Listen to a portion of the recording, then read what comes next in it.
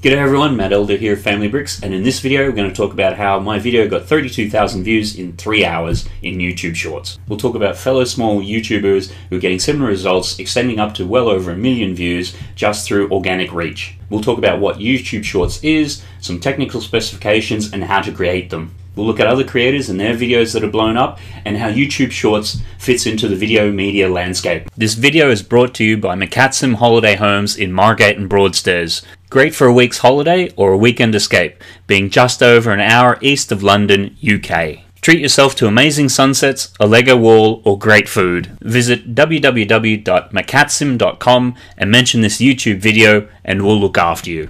Using YouTube Shorts, this video here got 32,000 views in about 3 hours, and my subscribers in that time period increased by about 30%. Sure, it was working off a low base to begin with, and went from 600 to 800 odd subscribers, but in the context of things, normally to get 200 subscribers like that would take 3 to 6 months.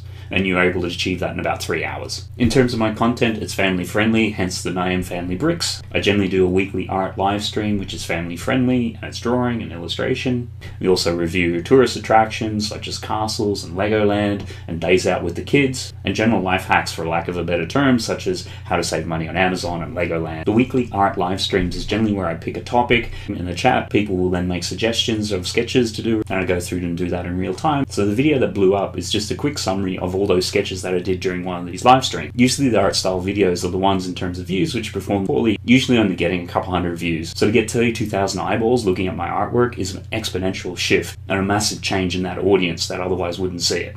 So what are shorts? Looking at Google's own information about it, it's basically YouTube Shorts are vertical videos up to 60 seconds in length. The link to this page I'll include in the description below. And as they say here, there's short form videos on the homepage Shorts shelf, which I'll show you in a second, or there is an app which is available, but it's in beta in India only at the moment. So to access it from your phone, you just go into the YouTube mobile app, and you'll come into your normal page, and then if you scroll down a little bit, you'll find it's here. The shorts and short videos, so it's got prime real estate. And you just click on it, and much like TikTok, to actually go and access different videos, you're just swiping up and going through. And you can see there even some people just importing stuff straight from TikTok. If you're on a web browser and you go to a channel, it's actually going to be mixed in with the normal videos. So here is the Family Bricks channel, and you can see generally it's going to have the bars on either side. So you can sort of see, you know, that's a short, that's a regular video, short, another short, regular video, short, regular videos. And the other way you can generally tell too is they have the hashtag shorts in the title. So in terms of creating them, it's relatively straightforward. Normally with whatever video editing software you've got, when you put your movie in, it would normally come up in this sort of wider screen format, you know, 16:9. But to get the vertical format, so in this case for this editor, you just go from the 16:9 to the 9:16. Depending upon what editor, you're going to have some sort of functionality like that, and it's going to be just the same sort of process. You drag it in, and it's now giving you this vertical format. I have noticed on the phone app, it can sometimes chop the top and the bottom off and crop there. So like normal TV sort of things, having a TV safe area, try not to put any important text or anything like that or video at the top and bottom of the screens. And particularly down the bottom too, sometimes you get the description and things as they appear on the video as it's playing.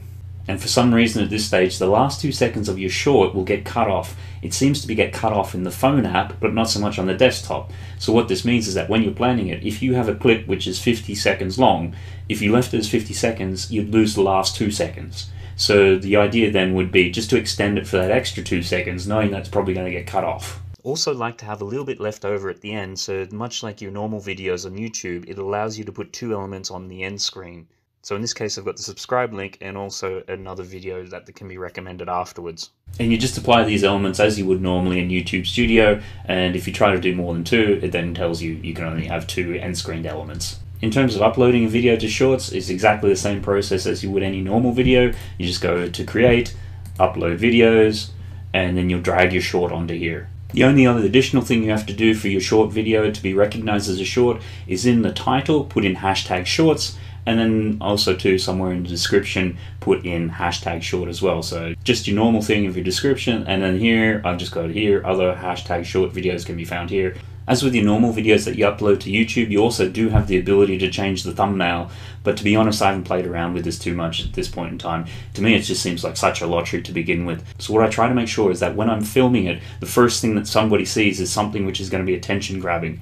Much like what you saw earlier where you can flick through it really quickly. For mine, if you can't capture somebody's attention that split second, they're just going to swipe past onto the next one. So potentially why this video did quite well is the first illustration happened to be of the Among Us, which is quite trending at the moment. Again, I'm just guessing at these sorts of things because there's very little information out there in terms of how the algorithm works and all the rest of it. So you go through, you do everything, you release your video, and then what?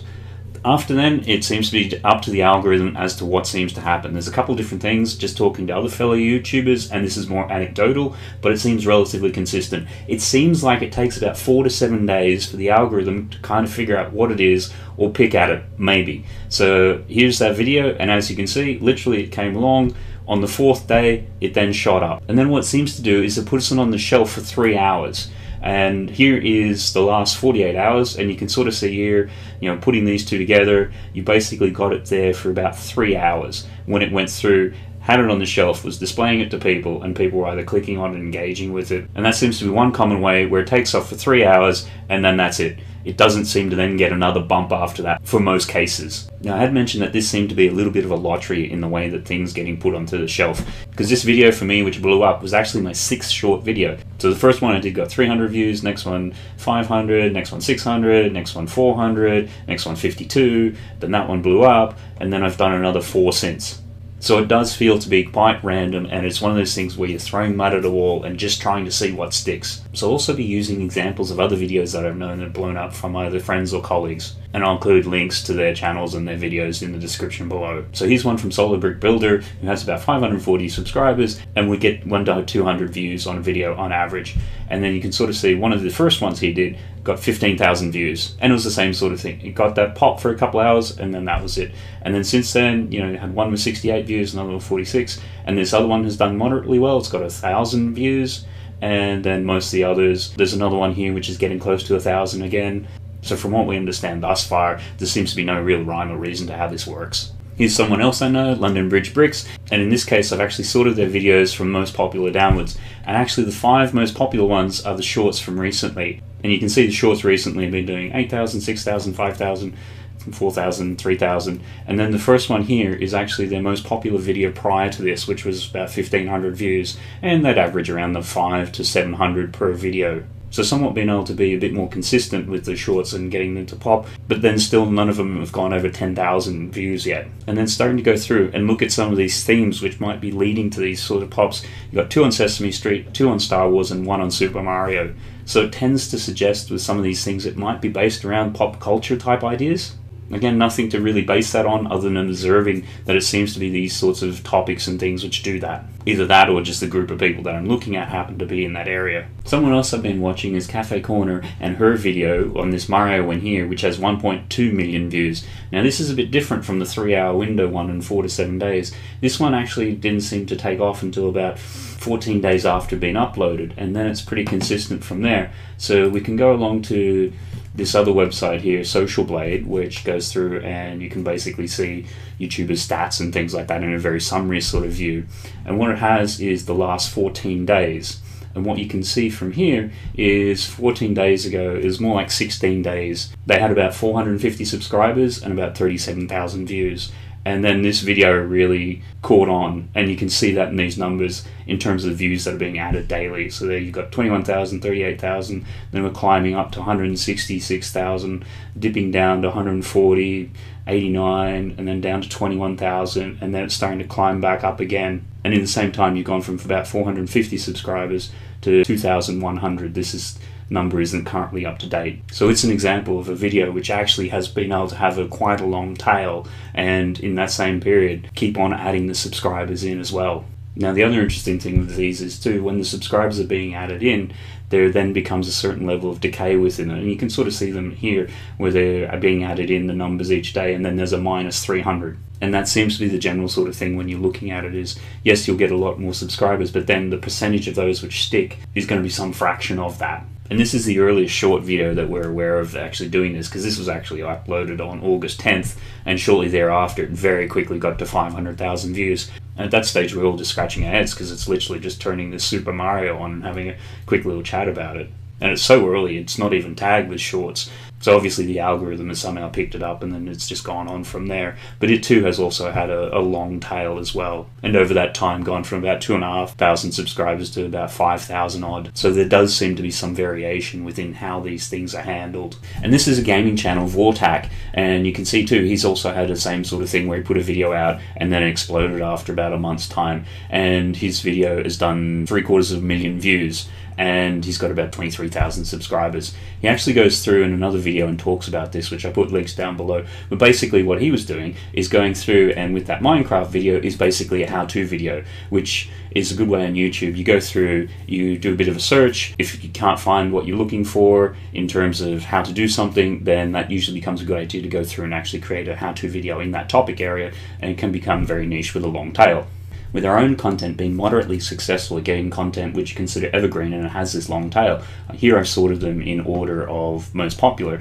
And so you go from 22,000, 14,000, 7,000, and the first 24 videos or so have more than 1,000 views each on them, and that usually happens over a period of time.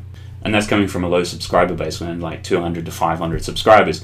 So generally being able to do that search engine optimization and get out to people who are not necessarily on your subscriber list, but then still find the content useful.